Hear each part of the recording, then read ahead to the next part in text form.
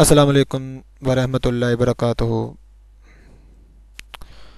मैं वेलकम करता हूं अपने तमाम सब्सक्राइबर को जो मेरे चैनल के साथ लिंक हैं, और मैं उनको भी वेलकम करता हूं जो मेरे सब्सक्राइबर नहीं हैं।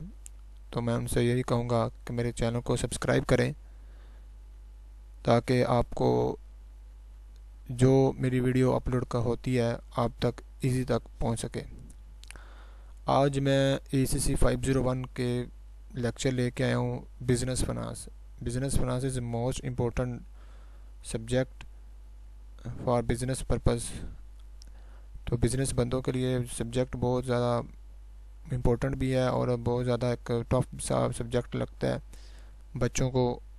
तो इसको समझाऊंगा आज मैं, और मैं यही कहूँगा कि मेरे चैनल को सब्सक्राइब करें सबसे ज़्यादा, ताकि मैं आपको ज़्यादा से ज़्यादा लेक्चर प्रोवाइड कर सकूं।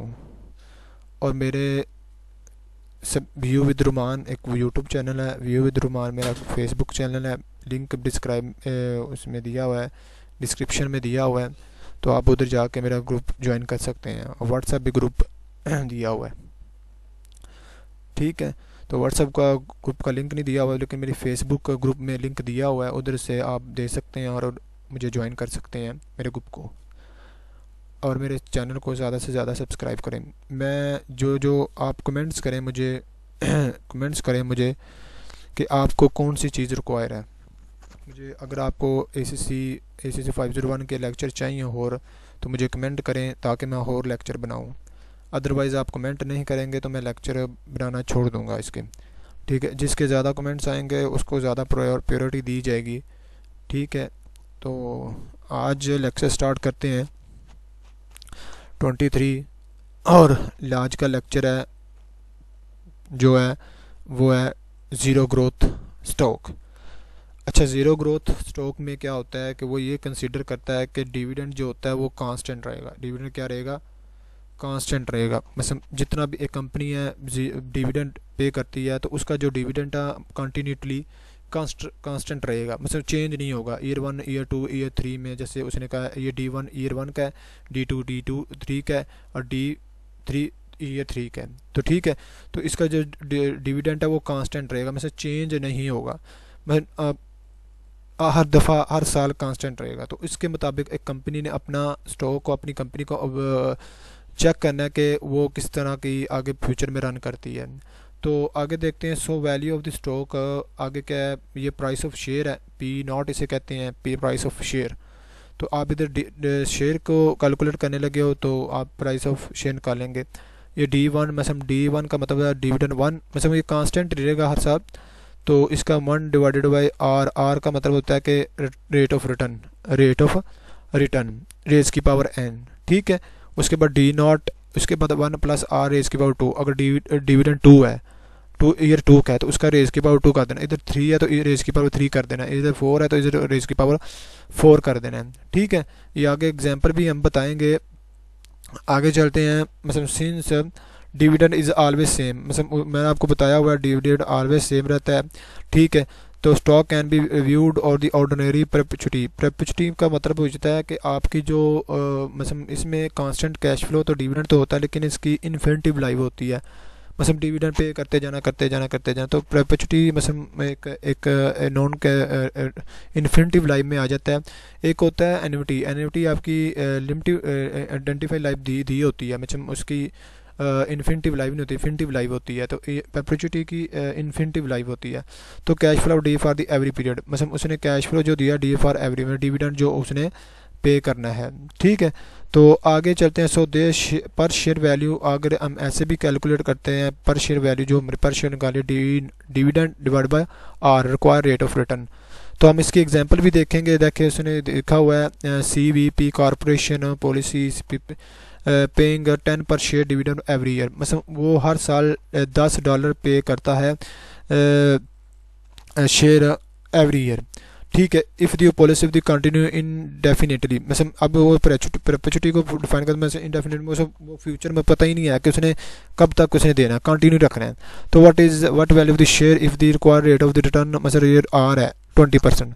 तो फिर हम ये फार्मूला लगाएंगे D0 कितना है 10 हमारा, तो ये 0.2 कर देंगे। मतलब ये 20% है तो 20% को डिवाइड बाय 100 करेंगे तो ये हमारा 0.20 आ जाएगा। ठीक है, तो इसको मल्टीप्लाई डिवाइड करके तो हमारी ये पर शेयर आ जाएगा हमारा, ये हमारा पर शेयर आ जाएगा ये हमारा पर शेयर आ जाएगा। ठीक है, तो ये इसने बताया हुआ है। तो आगे चलते हैं, सॉरी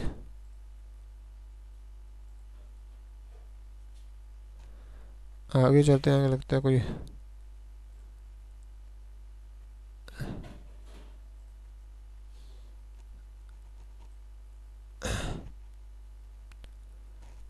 एक मिनट, थोड़ा स्टॉप कर लेते हैं इसको क्योंकि इसकी थोड़ी वो कर लेते हैं।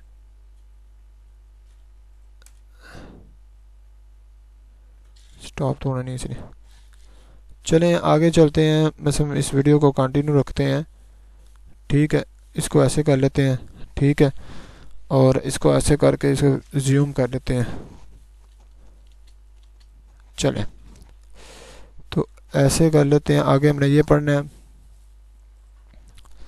ठीक है, आगे देखते हैं। आगे उसने दिया हुआ है कांस्टेंट ग्रोथ स्टॉक। मतलब कांस्टेंट, ये अब ये स्टॉक का मतलब होता है कि अब इसका मतलब ये स्टॉक इन्वेंट्री नहीं है, इधर का मतलब है कि स्टॉक शेयर की बात कर रहा है। अब वो शेयर की मतलब कांस्टेंट ग्रोथ शेयर, मतलब ये स्टॉक अब फिनांस के टर्म है वो शेयर को स्टॉक ही कहते हैं। ठीक है, तो आपने इसको स्टॉक नहीं समझना, शेयर ऐसी है। ठीक है, तो stock dividend growth NCD rate for term of the growth rate में जी, मतलब उसने ग्रोथ रेट को जी से मतलब एक रिप्रेजेंट किया तो वो कांस्टेंट रहता है। तो D not dividend per just paid and D one next, कहता है वो जो डी नॉट होगा ना वो जस्ट पेड कर दिया जाएगा, लेकिन अगला जो डिविडेंड होगा डी वन होगा, उससे अगला होगा डी टू होगा, उससे अगला डी थ्री होगा। तो ये वो कह रहा है। बस आगे उसने कहा D one is equal to D not. ठीक है, 1 प्लस जी, जी में तो ग्रोथ रेट आपका कांस्टेंट रहेगा, मतलब हर दफ़ा कांस्टेंट रहेगा, चेंज नहीं होगा इसमें कांस्टेंट ग्रोथ में। ठीक है, डिविडेंड 2 ईयर पीरियड में से डिविडेंड 2 इधर आ जाएगा। ठीक है, D not D one 1 plus जी, तो डी टू आएगा D not multiply 1 plus ji multiply 1 plus जी, मतलब इधर आ जाएगा। ये आगे ऐसे डी नॉट का फार्मूला बनेगा D not multiply 1 plus ji raise की पावर 2, मतलब ये दो बन गए ना, तो इसका रेज की पावर 2 कर देनी है। मतलब डिविडेंड 2 में ये डिविडेंड 2 भी ऊपर दिया हुआ है ना, ऊपर रेज की पावर 2 कर देना है। मतलब फार्मूला एक भी लगा सकते हैं आप। ठीक है, तो ये फार्मूला आपका सही है, मतलब ये आप सब पे अप्लाई कर सकते हैं। मतलब बाज़ बच्चों को पता नहीं चलता कि कौन सा फार्मूला अप्लाई करते हैं, तो ये आप अप्लाई करो। ठीक है, ईयर 1 ईयर 2 ईयर 3 जो भी इसने दिया हुआ है। ठीक है, तो आगे चलते हैं। Can you presented if number of the period, मतलब ये डी नॉट, मतलब ये फार्मूला वही दिया हुआ है, मतलब नंबर ऑफ पीरियड को टी के साथ उसने मेंशन किया हुआ है। नंबर ऑफ पीरियड टाइम है तो वो इसने टी के साथ शुरू किया, मतलब D not multiply 1 plus ji raise के पावर टी, तो टी आपका नंबर ऑफ ईयर होगा 1 2 3 4 जो भी आपने दिया होगा। ठीक है, वो उसने दिया होगा। ठीक है, आगे चलते हैं। सॉरी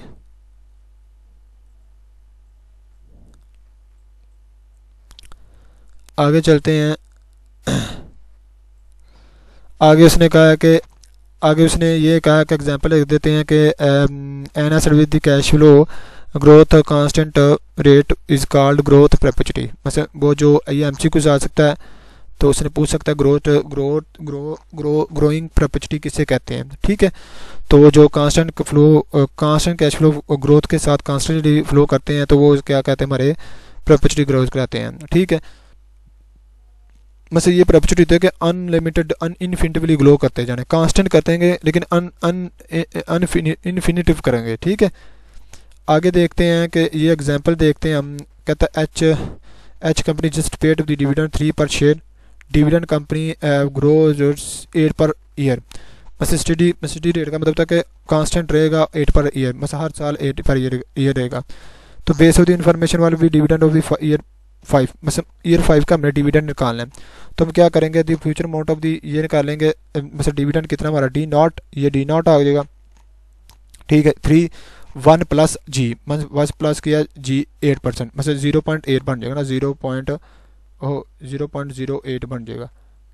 ठीक है, कैसे बनेगा, जब हम 8 से डिवाइड बाय 100 से करेंगे तो 0.8 आएगा, तो इसमें से प्लस आप जमा कर लेंगे तो ये 1.08 और रेज़ की 5 करना है, मतलब रेज़ की 5 करना है, ये ऐसे लिखना है आपने 1.8 रेज़ की पावर 5 ऐसे करना। रेज़ की पावर आपने लेना है, मतलब इनको दोनों को जमा करके तो ऐसे कैलकुलेटर में ऐसा साइन होगा, ऐसे 1.08 दबा के ऐसा साइन दबाना, फिर 5 दबाना, फिर इक्वल टू दबा देना, तो आपका जवाब आंसर आ जाएगा। ठीक है, तो ये आपको आंसर मिल गया होगा। ठीक है, सही है, आगे देखते हैं।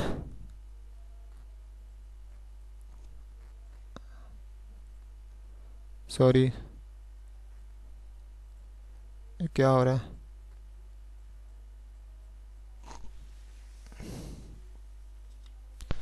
आगे चलते हैं। उसने कहा कि ये पेज नंबर कौन सा,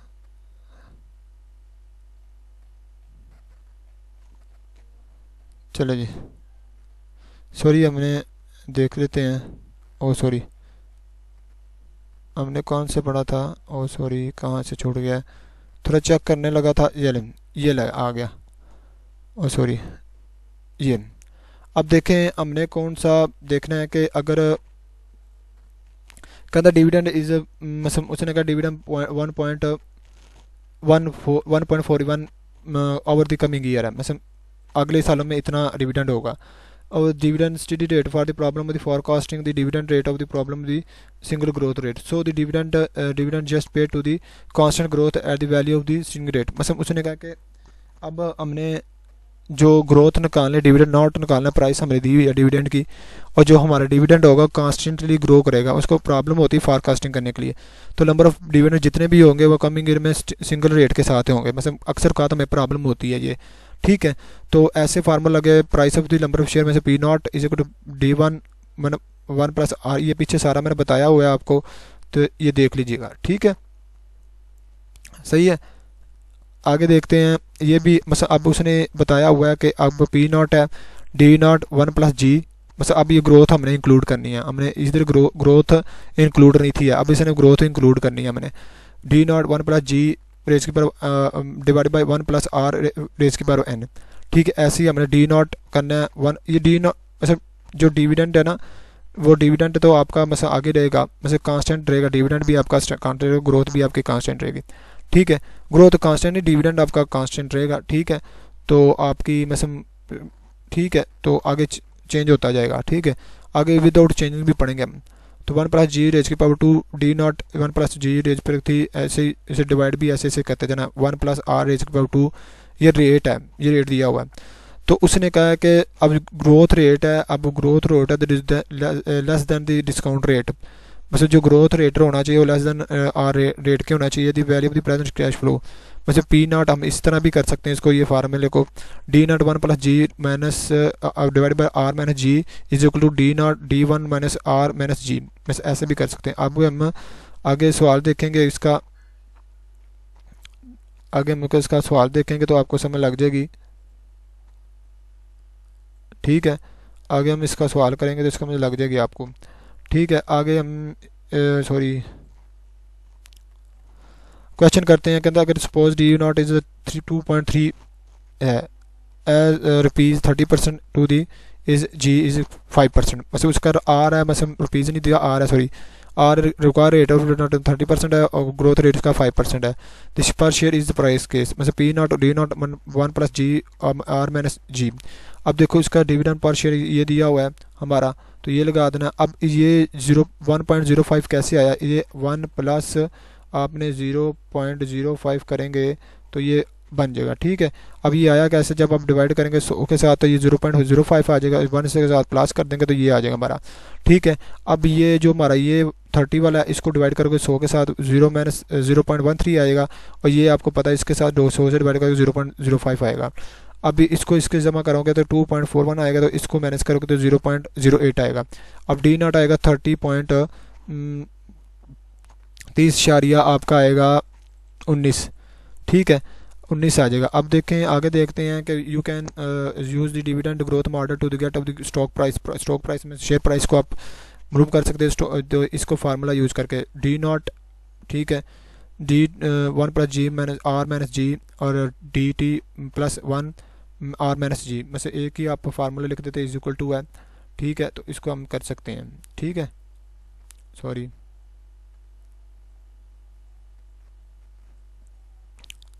आगे चलते हैं। आगे आपको ये फार्मूला लिखाया हुआ है। अब देखो उसने कहा कि हमारा जो फार्मूला मतलब ये पी नॉट, ये मैंने बता दिया, कहता है continue growth previously example D5 मतलब डिविडेंड 5 विल बी, मतलब डिविडेंड 5 है 2.30 मल्टीप्लाई 10 पॉइंट, मतलब ये ग्रोथ रेट है, इसे 5 से रेज की पावर कर देना है। ठीक है, तो ये आ जाएगा हमारा। जब इसको आप हल करेंगे तो ये आएगा आपका, तो 2.3 के साथ मल्टीप्लाई कर देना, तो ये हमारा आंसर आ जाएगा। ठीक है, अब dividend growth model of the price of the stock in the 5 years, ये हमने देखना है। देखो D5 1 plus D मसम ji are मैंने जी, तो ये आपका 2.3 ये आ जाएगा आपका, और 1 मल्टीप्लाई 1 प्लस 0 पॉइंट में ग्रोथ रेट 0.5 है। ठीक है, तो उसको आपने कर देना है।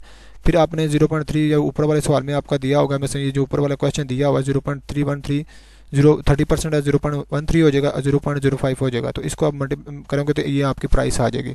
ठीक है, आई होप सो आपको समझ लग गई होगी। ठीक है, आगे चलते हैं। मैं आपको समझाने के लिए आगे नेक्स्ट डिविडेंड द 4 पर शेयर इन्वेस्टर रिक्वायर्ड 60% रिटर्न, में से require rate of return are पूछ रहा है, ये आर है।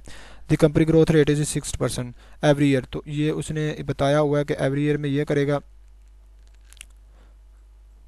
ठीक है, एवरी ईयर में ये करेगा। आगे चलते हैं।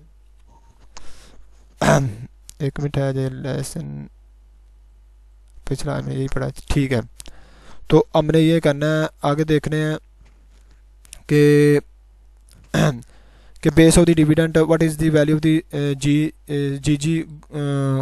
Stock today. ठीक है, और आगे what is the value of the 4 years, मतलब 4 ईयर्स में कैसे है। ठीक है, हमने ये देखना है। the only of this dividend pay for the multiply this 1 plus g with the mind is the respect of the given, मतलब ये आप डिविडेंड फार्मूला अपने अप्लाई करना है। 4 आपका डिविडेंड पी गया, उसको रिक्वायर रेट ऑफ रिटर्न आपका 0.16 है, और ग्रोथ रेट 0.6% है, इसे डिवाइड करेंगे 100 के साथ 0.06 बन जाएगा। ठीक है, इन दोनों को माइनस करेंगे तो ये आपका आंसर बन जाएगा।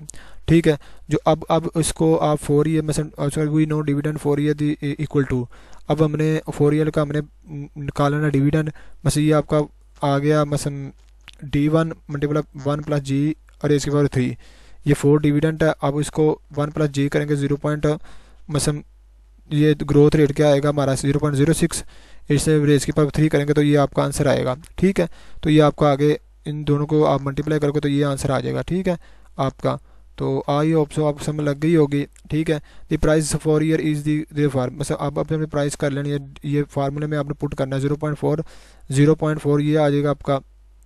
ठीक है, 1.06 मतलब 1 को प्लस करोगे 0.6 के तो ये 1.06 आ जाएगा, 0.6 रिक्वायर रिटर्न है 0.06, ये ऊपर देख लीजिएगा सवाल आप।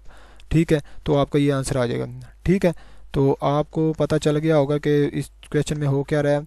ये शुरू से आप वीडियो देखेंगे तो आपको पता चलेगा, शुरू से आप वीडियो देखेंगे तो आपको पता चलेगा, अदरवाइज़ आपको पता नहीं चलना। ठीक है, आगे देखते हैं कि अगर मतलब notice that P4 P not multiply 1 plus ji raise की पावर आर 40 आपका ऊपर दिया हुआ था, जो हमने शेयर प्राइस निकाली थी मल्टीप्लाई 0.1064, तो ये 4.50.50 बन जाता है। सो to C why this is notice that, तो P4 D not minus D आ गए। अब इस फार्मूले को आपने देखना है, इस फार्मूले को आप नोटिस करें। Here the equal to D1 multiply 1 plus G raised की पावर you can price 4। ठीक है, अब price for 1 D1 1 plus ji minus raise की 4 में R माइनस जी, तो इसको आप P not 1 D not R minus ji multiply 1 plus the growth raise की पावर 4, ऐसे भी कर सकते हैं। ठीक है, आगे P4 D नॉट मतलब मल्टीप्लाई 1 प्लस जी मतलब इसको आप इस तरीके से कर सकते हैं, अगर ये रिक्वायर ऑफ चीज़ है, अगर किस तरह का डेटा दिया होगा। ठीक है, तो ये आप कर सकते हैं। ठीक है, आगे देखते हैं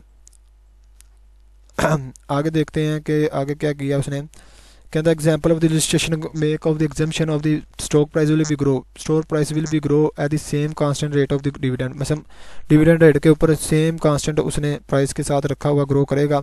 ठीक है, तो वो ये कह रहा है। ठीक है, सॉरी आगे उसने कहा what is tell that the cash flow the investigation grow constant rate time does in the value of the investment. उसने कहा कि कैश फ्लो हमारी जो हम इन्वेस्ट किए वो कैसे कॉन्स्टेंटली ग्रो करेंगे इन फ्यूचर ऑफ टाइम, मतलब हमारी investment. If the growth rate bigger than discount rate, मतलब अगर growth rate bigger than required rate से ज़्यादा, the present value of the dividend keeps gate bigger and bigger. मतलब उसने कहा कि प्रेजेंट वैल्यू जो होगी डिविडेंड की वो कीप गेटिंग बिगर टू बिगर होती जाएगी next to next infinitive large में।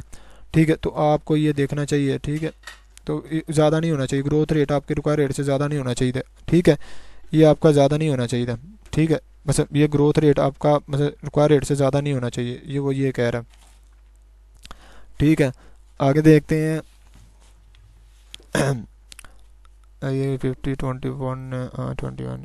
ठीक है, 14 दी कहता है the same is true is growth rate of the discount rate is equally the expression of this constant grow we work all the growing of the perpetuity not in the dividend common stock not मतलब perpetuity हम ले रहे थे, not common stock को नहीं ले रहे थे। तो cash flow one C1 cash flow one next growing rate perpetuity the value of the मतलब present value cash flow one, ये कैश फ्लो वन है। Are minus ji require rate of return minus ji growth, ये cash flow मतलब one plus ji minus are minus जी, ये इसने किया। अब ये नॉन ग्रोथ आ गया हमारा model.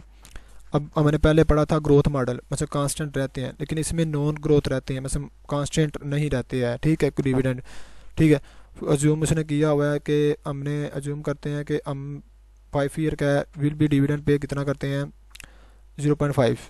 You expected dividend growth rate 10% for indefinitely मतलब इनडेफिनेटली मतलब कहता है कि आगे यही चलता जाएगा। You require rate of the return of the company 20%।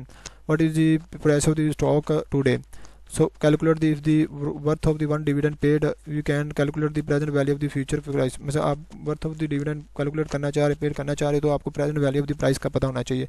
ये प्राइस आपने पढ़ा हुआ था पीछे फार्मूला, ये सारा पुट कर लीजिएगा, आपको पता चल जाएगा। ये 0.5 ये आपका ये आ जाएगा डिविडेंड 5 ईयर का, और माइनस 2 पॉइंट ये आपका रिक्वायर रेट ऑफ रिटर्न आ जाएगा, ये ग्रोथ आ जाएगी आपकी, इधर ग्रोथ दी होगी 10%। ठीक है, तो इसको डिवाइड करके ये कर लीजिएगा। ठीक है, आपको पता लग गया होगा, आपको पता लग गया होगा। आगे देखते हैं। उसने क्या करना होगा, you calculate the current value of the discounting this price of the 20%। हम अब 20% के ऊपर डिस्काउंटिंग प्राइस यूज़ करते हुए इसकी कैलकुलेट करेंगे, डिस्काउंटिंग प्राइस कैलकुलेट करेंगे। P05 डिवाइडेड 1 प्लस 2 रेज की पावर 4। अब देखो 20% इसका रेट है, रिक्वायर रेट ऑफ रिटर्न।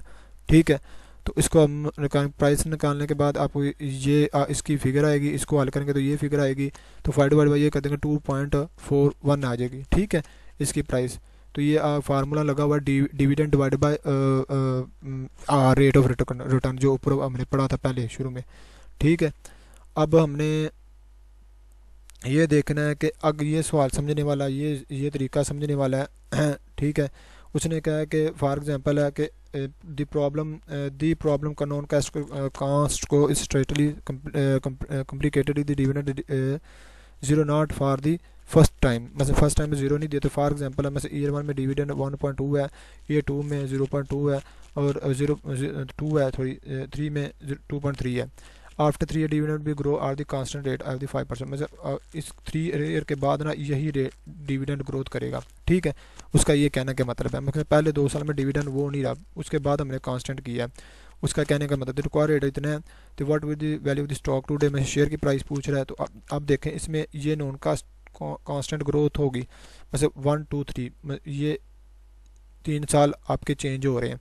अगर 4-5 ईयर आपका सेम आ जा रहा है आपका। ठीक है, तो इसके ऊपर 0.5 आपका रेट लगेगा, 1.5 0.1 पॉइंट। ठीक है, और ये रखेगा, मतलब इसका नॉन ग्रोथ मॉडल है। ठीक है, उसने कहा कि जो हमारा आफ्टर 3 ईयर के बाद है वो 0.5 ग्रोथ रेट रखेगा, और जो रिक्वायर रेट रिटर्न में हमारा 10% है। ठीक है, वो ये कह रहा है। ठीक है, आगे देखते हैं। सॉरी,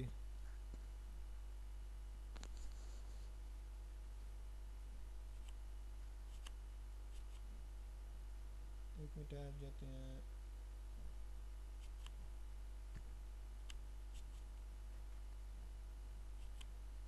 आगे ये देख लेते हैं।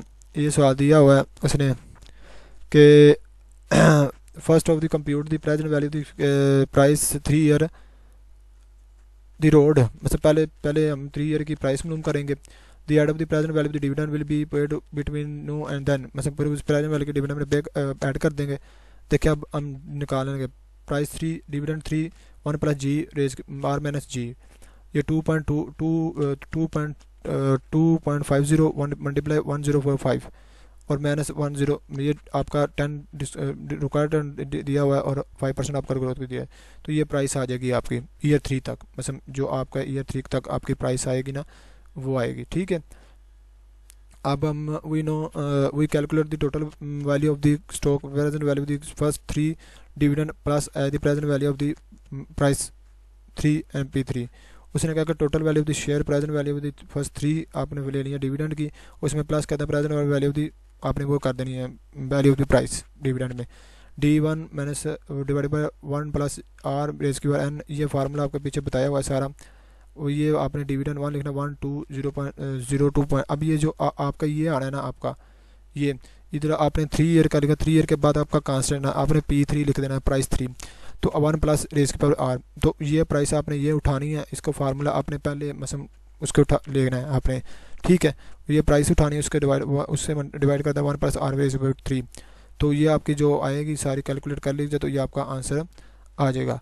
तो आई होप सो आपको इस चीज़ की समझ लग गई होगी। फिर मैं आपको बताते जा रहा हूँ कि जब आपकी मतलब पहले अनकांस्ट को नॉन कांस्टेंट दियो फिर कांस्टेंट दियो, फिर आपने ये प्राइस मालूम कर लेनी है, मतलब प्राइस का फार्मूला लगा लेना है।